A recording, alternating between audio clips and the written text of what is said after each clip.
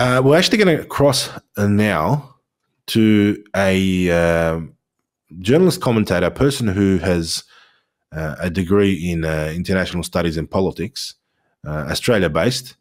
He's the author of the Civic Duty media resource. His name is Daniel, and we're actually going to give Daniel the opportunity to interrogate the Aussie Cossack and ask any question he likes. Daniel, welcome to the Aussie Cossack Show. Yes, thank you very much for having me.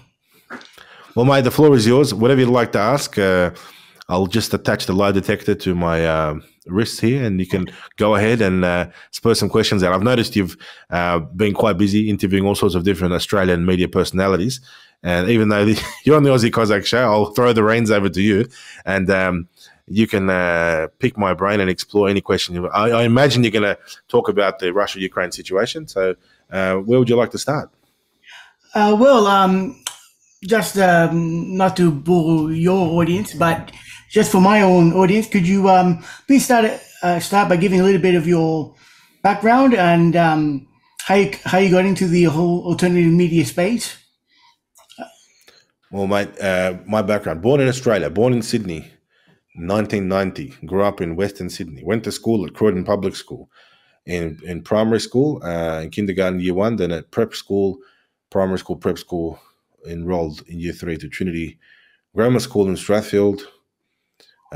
Played footy for the first 15.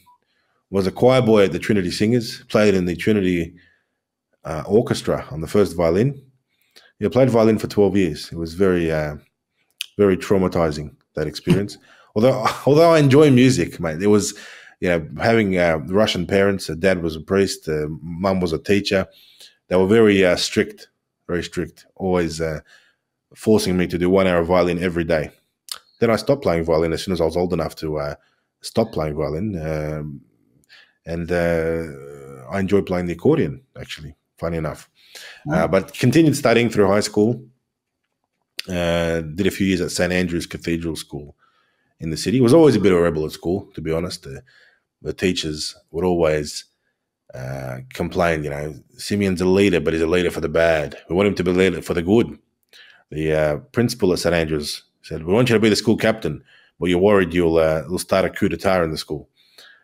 So it was always a challenge. It was always a challenge. But you went against the establishment early in life. Well, you see, also because my father was a priest, those schools, they were attached to the Anglican Church. Trinity Grammar School, for example, they offered a scholarship for the sons of clergymen. And it didn't matter what denomination. So we were Russian Orthodox, but they couldn't discriminate.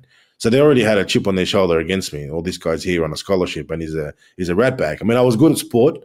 I was good at modern history, English. Didn't like maths at all. Didn't like science, and I was always a bit of a stirrer. Right. And center of attention, that kind of stuff. But I look back at that now. Looking back at my school reports, teachers were always against me. I mean, what's wrong with that?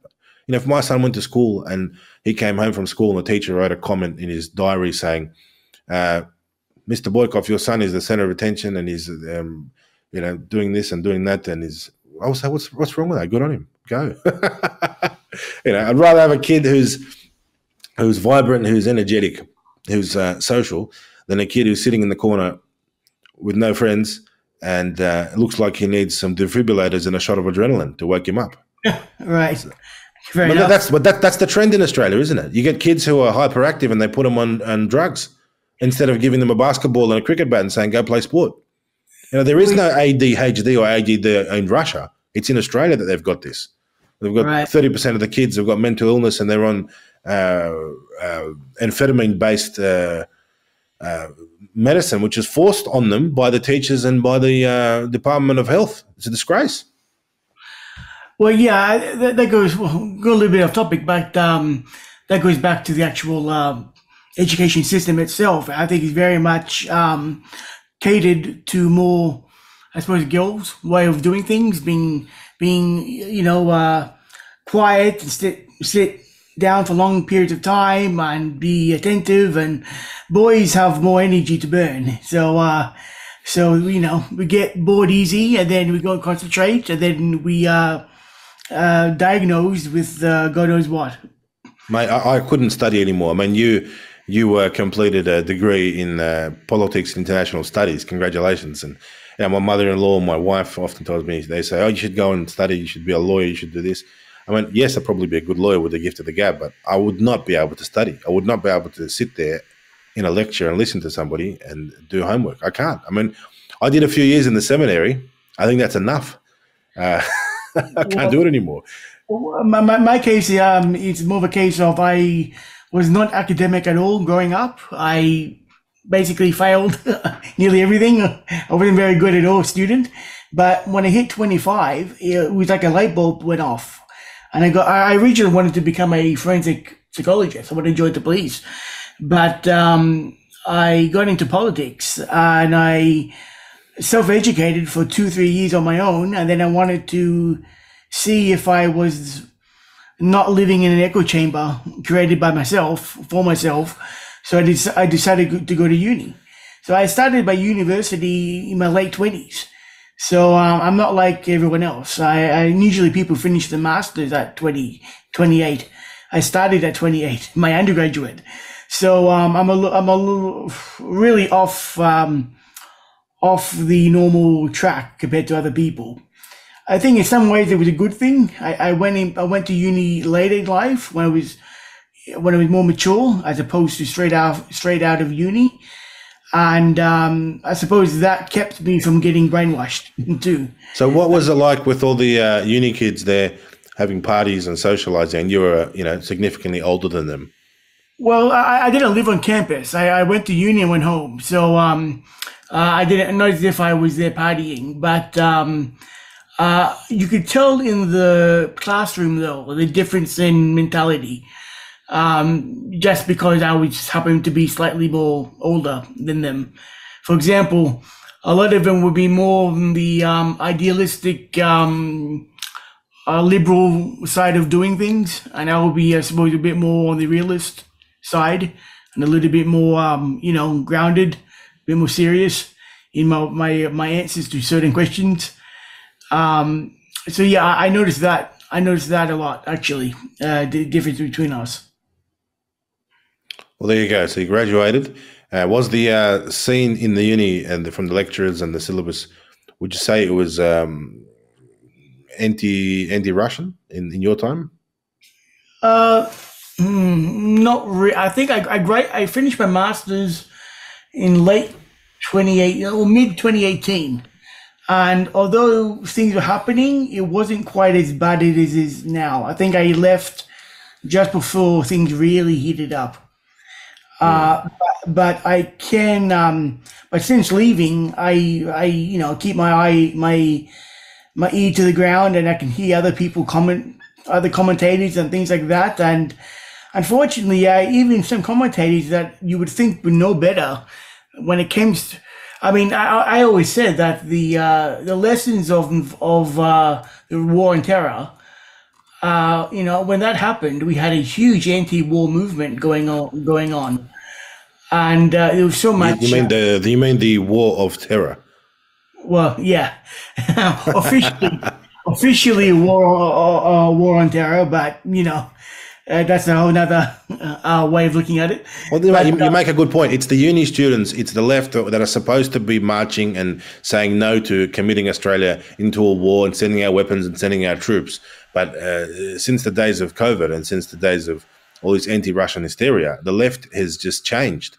It's the left that are walking around wearing masks, getting 5 jabs, saying everyone should be locked down and not walking out of their homes, not being allowed to go to church, not being allowed to visit each other. And then it's the left. It's not even, I don't know what to call them. They're not really the left. I mean, the real left of the good old days, of the trade unions and the anti-war Vietnam marches, they had some respect. Those lefties back in the day who used to vote Labor and be all about the people and the workers, they got nothing to do with the left of today, who are pushing God knows what in the educational institutions. And the problem is, in our universities. And the problem is that it's these people in our universities who profess this ideology that are the ones that are going to go on to become policymakers, that are going to go on to become mainstream media, mouthpieces, government officials, and are going to be in our parliaments pushing their agendas. I mean, look at our parliaments already now. You got Teal, you got Greens, and you've got a Labor majority. And of course, there's nothing going to be good coming out of that at all, is there? Well, on top of all that, the Liberal Party, is supposed to be the Conservatives, aren't very conservative on top of it. So, to be honest, I do think the whole left-right paradigm is a little bit now out of date. I don't think it's no longer applicable. Really, it's either totalitarianism versus freedom. And both sides of the issue transcend left and right. But that's the real paradigm. And as you said, the left of a previous generation, I think the left has gone so far left, those type of liberals, like let's say, in American terms, let's say America with JFK, the Democratic Party have gone so far left, JFK would be demonized as a conservative today, by today's standards. So everyone's completely out of sync now. There's a great book called JFK Conservative, and it basically analyzed his whole life, his speeches, his policies, and he would be a Republican if he was around today.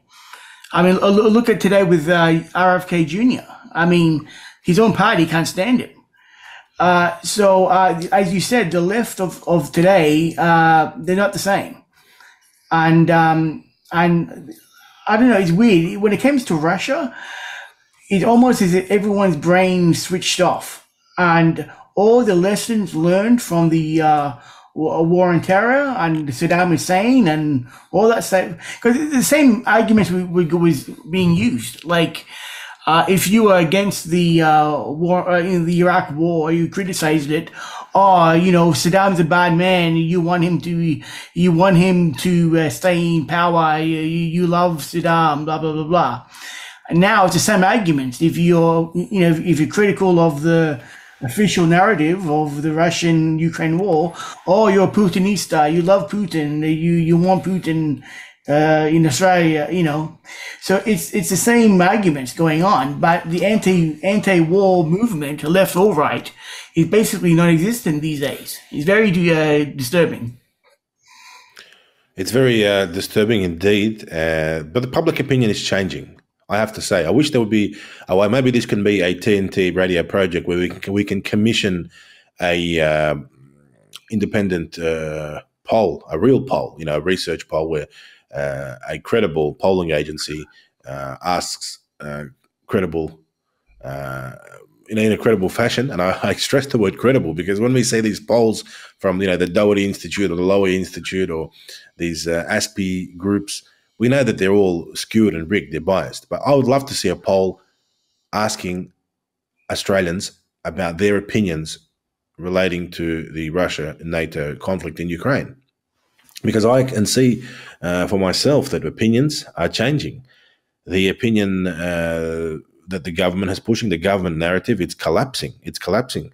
And many people have just realized that now. Many people realized that in February 2022 from day one. And if you're one of those people who realized from the very beginning that Russia is not the bad guy and Russia's actually doing God's work over there, congratulations. If it took you a few weeks or a few months, it's okay, because you were probably inundated and you were probably blindsided by Western mainstream media propaganda and following the government narrative. But many people are coming around to that realization now, and more than ever now, Australians, maybe even they're not so sympathetic to Russia and Vladimir Putin, but they're certainly against Australia's involvement or any further involvement. Enough is enough. We've got homelessness in Australia at record levels. We've got interest rates at record levels. The cost of living is through the roof. We've got so many problems back home, and our own Defence Force chiefs are admitting that we're completely defenceless. We're open to attack if a foreign power, a Pacific power, for example, should wish to do so. And here we are depleting ourselves, purging ourselves of our last military equipment, our last military assets. I mean, that is just treasonous. Treasonous, I call it, Daniel. Well, the same thing's happening in Britain too. I mean, there's reports that Britain, their stock take in military ammunition and weaponry is at an all-time low. I mean, this war could have been stopped a while ago, but it was Boris Johnson who went over there and got into Zelensky's ear and basically told him to keep on going. We'll keep on funding you. And this war's been dragging on since. I think Putin at the very beginning was correct in his initial plan in basically hit them hard and fast and go for a peace deal. And I think initially it was working, but I don't think he could believe just how much support that the NATO, EU, and America and Britain would give Ukraine. But he's correct in his speeches when he said this isn't really about Ukraine. It's really it's a globalist, basically war using Ukraine as the proxy, and it's bigger than what's being reported. I think that's what's really going on, and but the West, especially Australia, we have this narrative that we're always the good guys. We never did anything wrong. We can't imagine that we could be on the wrong side of history. But I think it's similar to during the days of the vaccines and the lockdowns. People didn't want to come to terms with the realization that the Australian government, the New South Wales Department of Health, the police are actually against the Australian people. For some people, for many people, that concept, that reality was too far to comprehend, too dangerous, too scary to fathom, and they preferred to believe the Australian narrative, the Australian media narrative. They preferred to sit back, watch press conferences from Gladys Berejiklian and Kerry Chant and Dan Andrews and McGowan and Palaszczuk and the rest of them, and just believe what the government was telling them.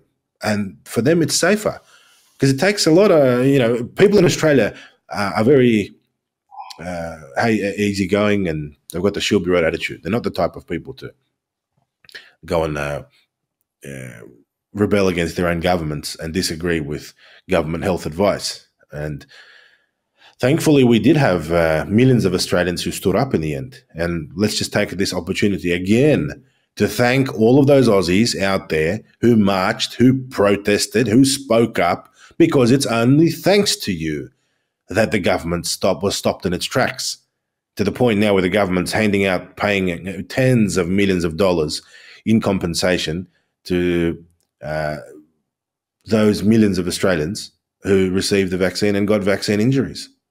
That's what the mainstream media should be talking about. I mean, of course, they're not, but they're using the same tactics. And the Russian-Ukraine situation was perfect timing for the West, because the West needed to create a smokescreen, you could say, to replace the carrot in front of the donkey for the people's public consumption. So the people had no time to look back and say, hang on a second, the government tricked us. Hang on a second, the vaccines actually gave us injuries. Hang on a second, why did you force us to take them? Hang on a second, why did you force our elderly and our children to take them? How many people were killed? There was no time to ask those questions, because all of a sudden the mainstream media day and night was talking about Russia, Russian missiles, Russian hacking, Russian election interference, Russian Vladimir Putin, Putin's missile, Putin's war, bloody Putin, bad Russians, terrible Russians, Russian spies, Russian agents. And that's their narrative, which was very conveniently replaced for those people who follow the government narrative, who follow the current thing. And as this government narrative on the Ukraine situation is beginning to collapse, the government will find something else. And that could be climate change, that could be the voice, that could be a raft of other issues which they're trying to get us thinking about. They're trying to occupy our minds and our attention.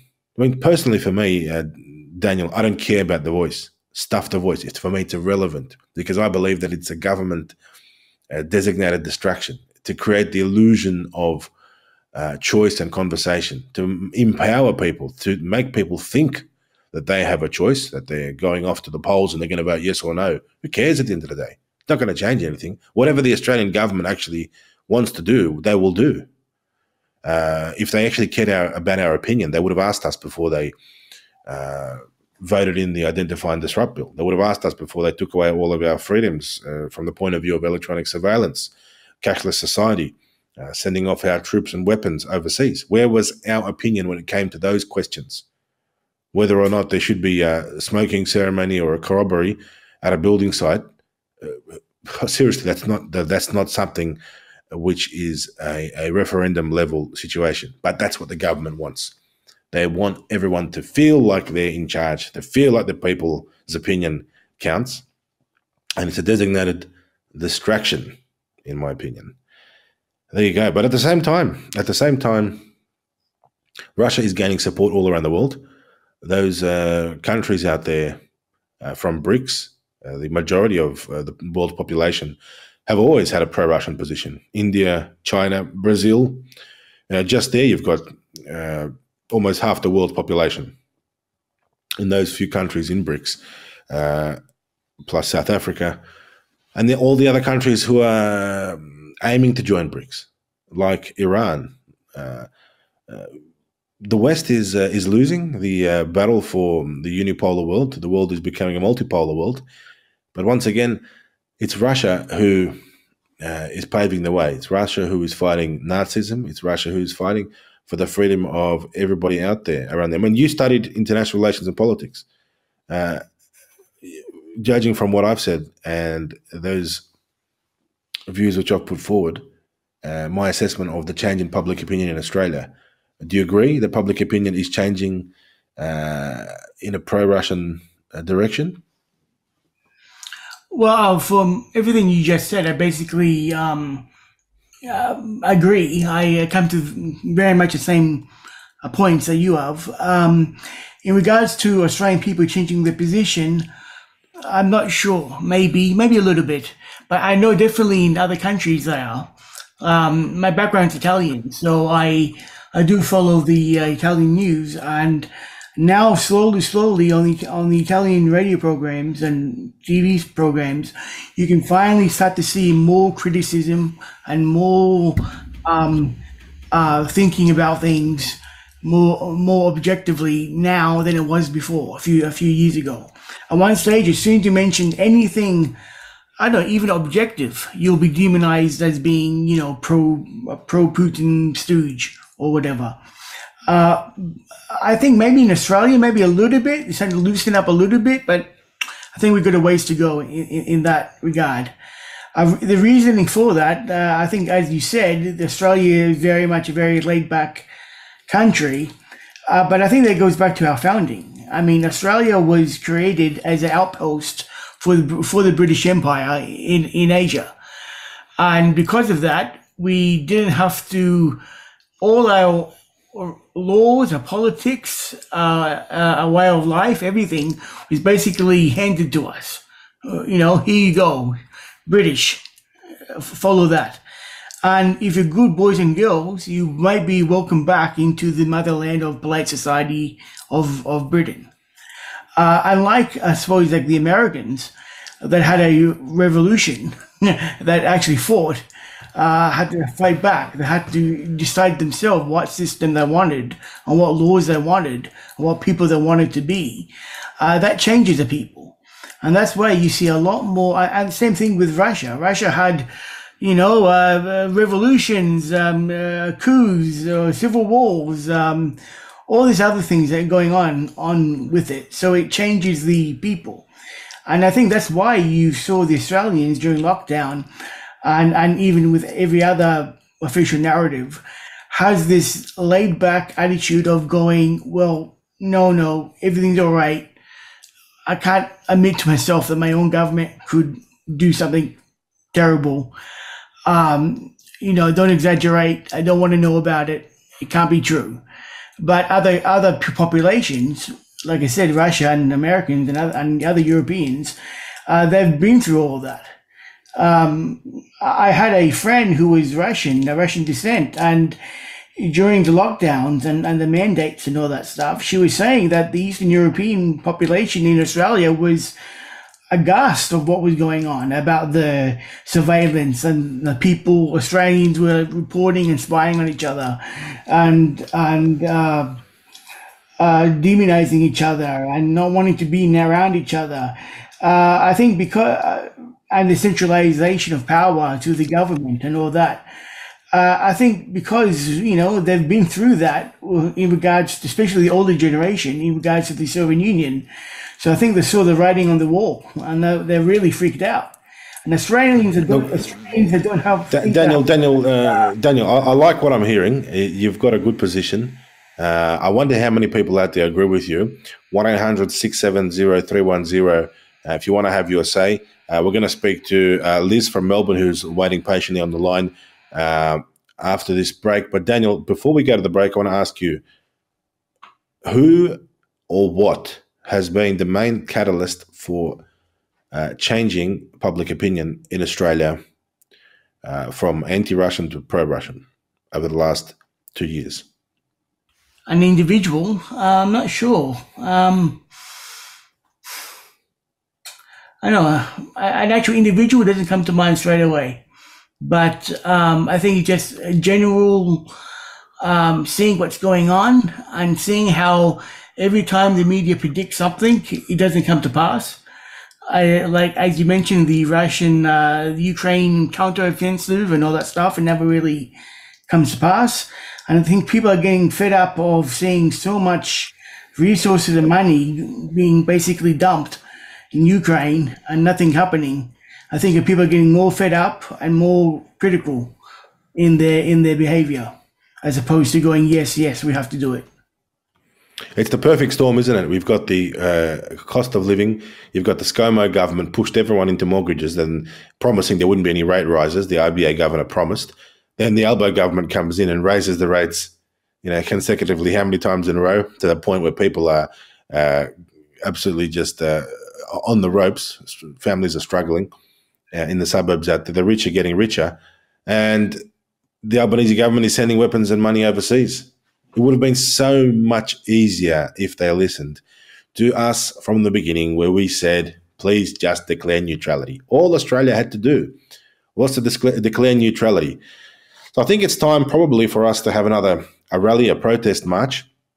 We'll have a think about where we can do that. Maybe we'll have one in every single Australian capital city, just to remind the Albanese government that the Australian people have absolutely had enough of this. They are saying stop NATO, stop Albo, stop the supply of weapons, and the weapons stop, the war stops. It's very easy, very simple. The war stops once the weapons stop. But Daniel, thank you very much for joining us from Daniel Civic Duty. His organization is called. It's an independent media group, which is completely independent. And of all the independents out there, no matter how small or big they are, we've got to support them, give them a go, because we're up against the 99% of the mainstream media. We'll be back with Liz from Melbourne on TNT Radio after this break. All right, let's get this underway. For our first order of business, TNT Radio News. Matt Boyland here with a look at your TNT headlines. Donald Trump's fired off a salvo of shots at President Joe Biden for compromising America's national security by extinguishing morale in the US military and taking a blowtorch to the country's weapons stockpiles. A former Australian police officer's been charged with more than 70 historical child sex offences. And anger has exploded in Iraq after a man who burned the Holy Quran outside a mosque in Sweden last month was allowed to stage a second protest this week. Globalist agendas, democratic rights at risk, corruption, propaganda. It never stops. Listen to TNT Radio anywhere you go. Ask Alexa or Google to play TNT Radio, or download the TNT Radio app for free from the App Store or Google Play. Today's News Talk. This is TNT Radio. Welcome back to TNT Radio, Aussie Cossack on a Saturday night live from the Russian consulate. Liz from Melbourne is on the line. Liz, what would you like to talk about? Oh, look, Simeon, I just wanted to give you a big shout out that you're doing a fantastic job, and even with what you're bringing in is showing what lifting about positivity about Russia. I've spoken to you before. I've got the Polish background with Russian mother. And I think what you're doing is really good. I think one of the things people need to stop listening to is too much of the mainstream media, because that's where they're getting not the correct information of actually what's going on. Do you know what I mean? Like, it's always, everything's, oh, Russia did it, Russia, you know, I burnt my toast, oh, it must have been the Russians. Do you know what I mean? There needs to be a lot more positivity. Absolutely. Look, and the government of Australia is bringing in new legislation that we all know about. The Ministry of Truth, as it's been come to be known, is going to be deployed in Australia to counter dangerous misinformation. I wonder what they could be talking about. Now, they're not going to be countering the misinformation where the Doherty Institute and Big Pharma tell us to get 5 jabs. No, that's not dangerous at all. That's for your health. That's not dangerous. But if it's a bloke on YouTube or somebody on Twitter or an independent journalist on Telegram, or if it's Liz from Melbourne who's just voicing her opinion on Facebook, oh, that's dangerous, dangerous misinformation. Stop her, arrest her, and gag her. We don't want her to talk about anything. We don't want her to criticise the government's narrative. Now, the Australian government points the finger when North Korea does this, but they're guilty of it even worse. Well, you have a look at now, you know, let's look at Sounds of Freedom. The movie's, you know, done a box office hit, which nobody ever wanted that information to get out. Do you know what I mean? It's the same, like they're always wanting to silence the truth coming out. It's the same with Russia. If something's happening, oh, it must be the Russians, you know. Crimea Bridge, oh no, that was the Russians, you know.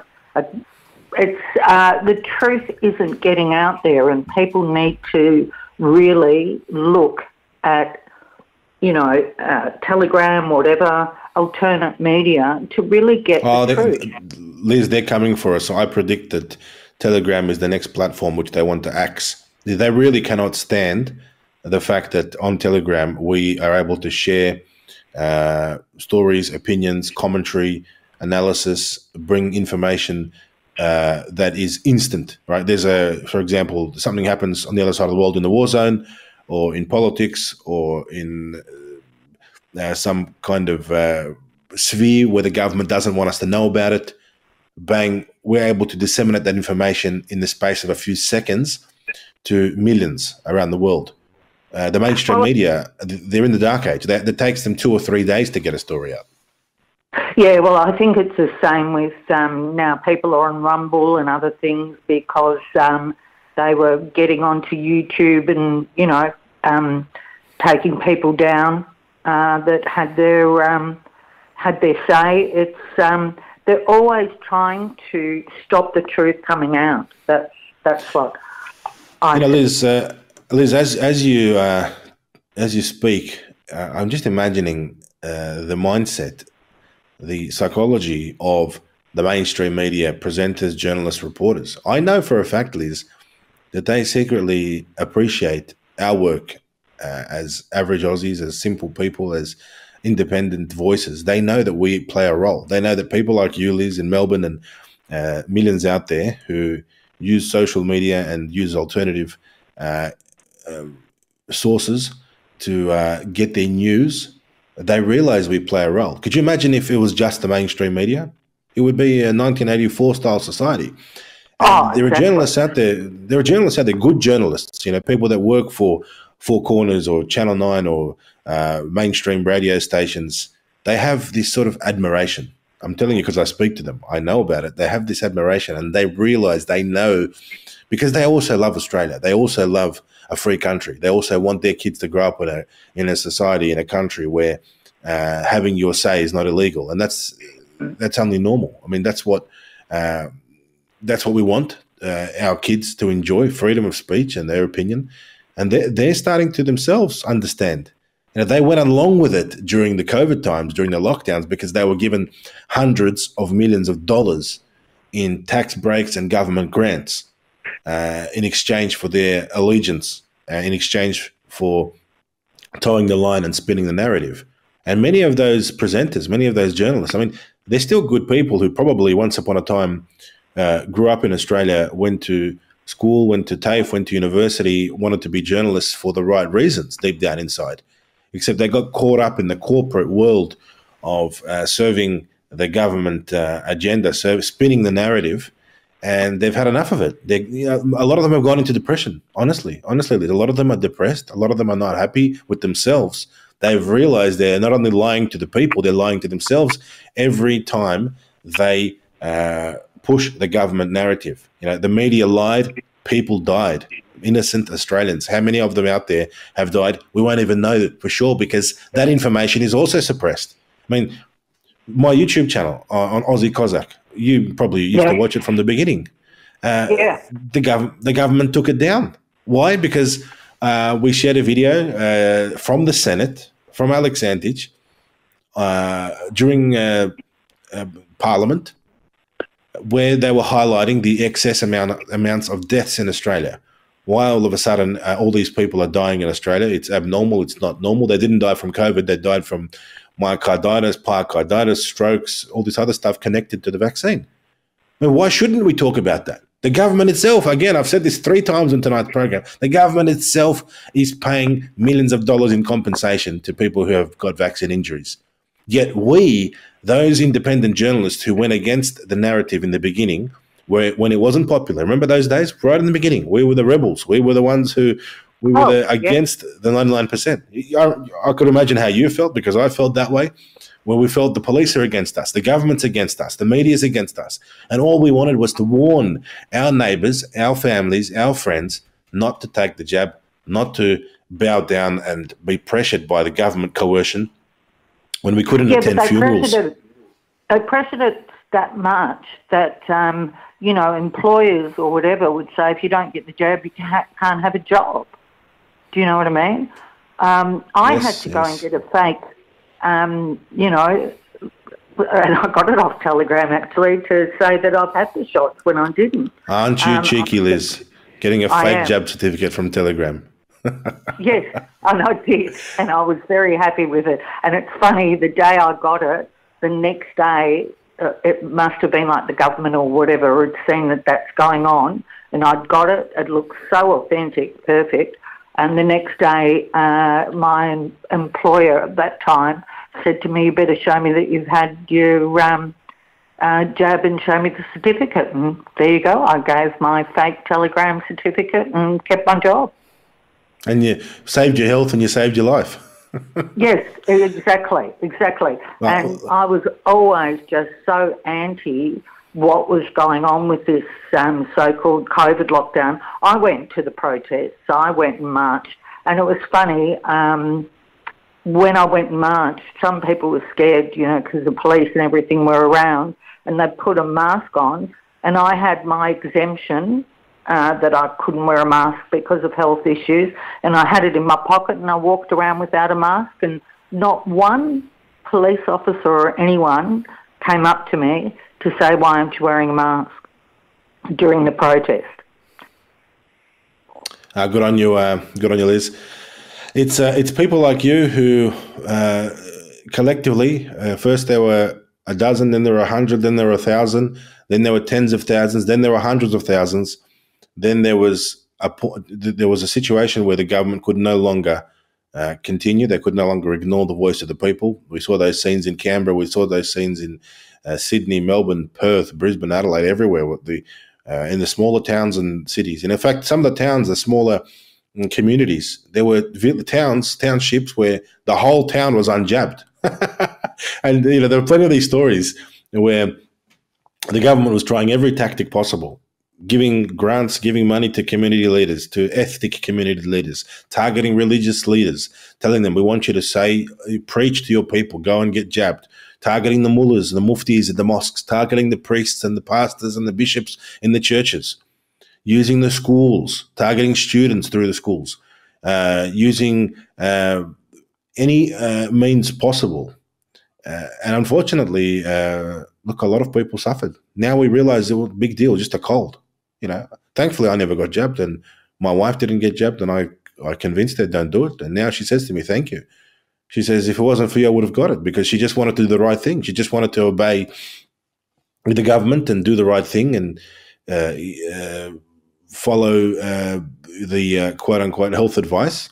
People trust the government, but the government has shown that it cannot be trusted, and the government has shown that, unfortunately, they were they were part of genocide. Yeah. Yeah, what they showed was they were trying to make the anti-jabbed like we were dangerous to society for not getting the jab.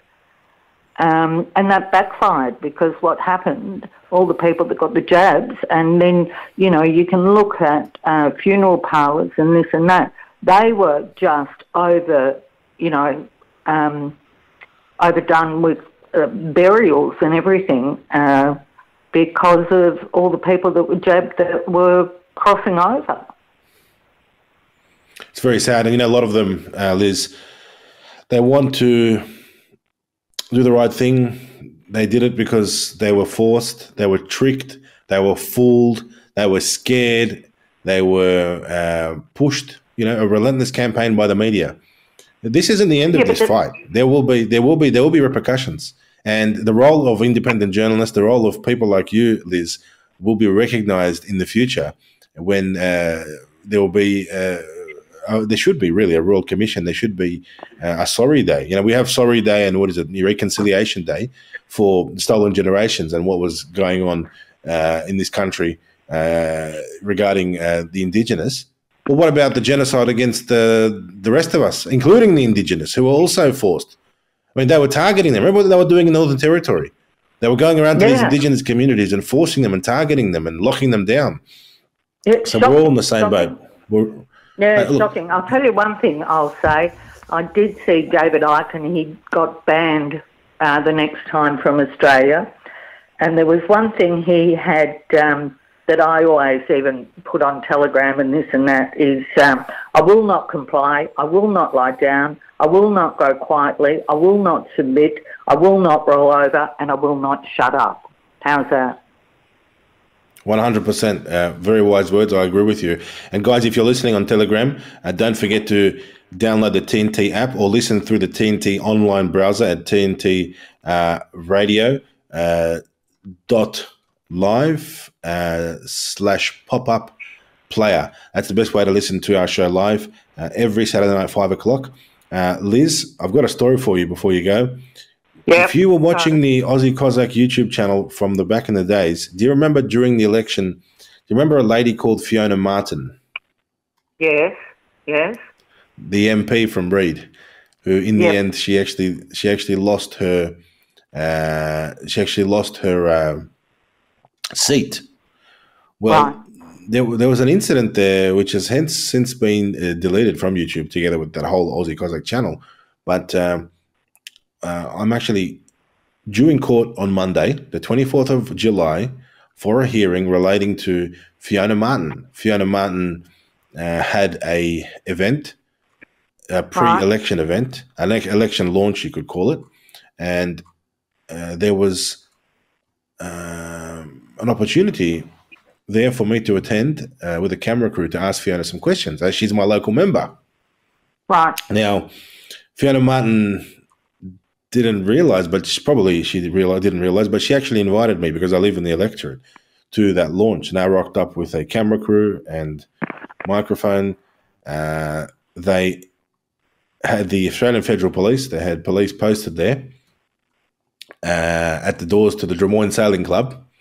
As I walked in, even though I had an invitation in my pocket, they actually arrested me. It was a very violent arrest, and I pled not guilty. They charged me with excluded person failed to leave premises when required. So this is going to be happening at Burwood Court on Monday.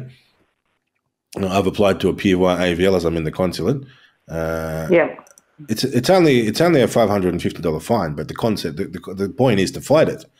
And we asked the police, if you want to charge us with this and have a hearing, well, you got to get the witnesses. And one of the witnesses would be Fiona Martin, because she invited me to this event. So the police contacted Fiona Martin. They had no luck, they reckon, in contacting Fiona, which I think is hilarious. Yeah. It's Constable Gala from Build Police. He now works at the Wetherill Park Regional. Better, doesn't it? Gala sounds better, yes. He works at the Regional Enforcement Squad in Wetherill Park. So after he arrested me, it looks like he's got a promotion. And that's going to play out. But we'll bring you that story next week on TNT Radio with the results of that very interesting interaction which occurred and ended in an arrest. I'm confident, my lawyer's confident, that if they give us a hearing via AVL, it'll be a very interesting hearing and we'll win. We'll win the hearing. But this is going back to the days of the lockdowns, the days of back in the day, and these court cases are continuing. So the government has abandoned its policies of lockdowns and forced jabs, but a lot of people still have court cases in the mix, and still a lot of people are being charged with things like not wearing masks and things like failing to use QR codes and not signing to premises and COVID fines for being outside their 5-kilometre zones. There has been speculation to remove those fines, and the Supreme Court has ruled them absolutely illegal. But unfortunately, the government still persecutes everyday Australians for these type of offences, which should be really just all pulled and ruled, dismissed or quashed, ruled illegal. Yeah, but what they're doing is illegal. That the jab was never, tested properly or anything. And here they are telling everyone, you must go and get a jab. Do you know what I mean? You don't even know what's in the jab. It wasn't ever passed or qualified to have a jab. Do you know what I mean? What's in there is what they've done is completely illegal. And I hope, in due course, they're the ones that cop it back for doing something that was completely illegal.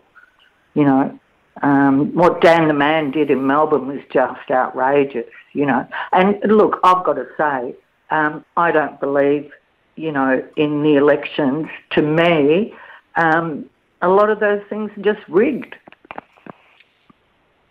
Definitely rigged. There's no way that I don't think they reckon he got 30% Victorians voting for him. I don't even think 30% voted, to be quite honest. And that's with, I imagine, that's with all the resources, with all the mainstream media on his side and all the government resources that he had. He claims that he got 30%. Similar to Albanese, he also got about 30%. So again, the majority voted against them. Look at Albanese, he can't even speak properly. Yeah, he's becoming like Biden every day when I see him. It reminds me more and more of Joe Biden. But Liz, I thank you very much. I'll just finish up. Joe Biden, the only good thing is when they do the clips of all the silly things he does, it can give you a bit of comedy. But they do think that's an actor playing him. But anyway, thanks. Great to chat with you, and all the best for Monday with the hearing. Thank you. And, thank you. Look forward to hearing the update. We'll bring you an update. I think we'll bring a video out about that situation on Monday with Fiona Martin. Another outrageous, you could say, a relic of the past, but it's still going with these the good old days of the police interactions on the Aussie Cossack channel. But thank you for being a long-time viewer, listener, and supporter, Liz. It's a pleasure to speak with you, and wish you all the best. Thank you, Liz. Now, guys, going through the news just before we go, we've got about 3 minutes to go. I have to make note of this, but one thing we've been talking about is Russia having a purge, purging potential political opposition, purging people that potentially have been involved in subversive activities against the government, taking bribes, for example. We had one of these most outspoken Russian commentators, Igor Strelkov, actually arrested the other day. Now, something which I did predict that this is going to happen, although I didn't think it was going to be Strelkov in particular. He's been very outspoken for a long time now, and just quietly between us, I was wondering, when is it finally going to happen? Because some of these things he says are true, some of the things he says are not. But who is Igor Strelkov? For those of you listening in Australia, he is the first Minister of Defence of the Donetsk People's Republic, and he's actually someone who I've met in person. The Daily Mail, the Daily Telegraph love to point out the fact that Strelkov and I have met previously in person. He was convicted in absentia, kangaroo court style conviction by the Hague Criminal Court, International Criminal Court, for his supposed alleged role in the shooting down of MH17. But of course, maintained that tragedy was not the fault of Russia or anyone on the Russian side. That was, I would say that was a Ukrainian stray missile, and it was definitely the Ukrainian air traffic controllers who directed that airplane, MH17, a civilian airliner with 38 Australians on board, directed that airliner into the war zone and actually ordered them to lower their altitude to an appropriate level to where they were shot down. So that's where the investigation should be focused. Why was an airliner directed into a war zone? As you can see now, if you look at the map of air traffic around Ukraine, no one flies above Ukraine's borders. It's a completely no-fly zone. Everyone avoids it like the plague. But there are airplanes, passenger liners flying all over Russia. There's no problem. And for some reason, Russia's a safe place to visit. Russia's a safe place to board a plane, fly a plane. There's no dramas. Igor Strelkov arrested. Ex-deputy governor of the Belgorod region, Konstantin Pozhelaev, arrested for a large bribe. I think there are going to be more arrests, especially of those people who take bribes and have been involved in siphoning off government money. Those people who are listening, you know who I'm talking about. People in positions of power who are doing that during wartime, when the Russian people are valiantly conducting a fight against the West and certain politicians and elites who ran away from Russia, flew out of the country and continue to steal. It's time to sign off for this week's Aussie Cossack Show. You're listening to TNT Radio. It's been a pleasure. Till next week, ladies and gentlemen.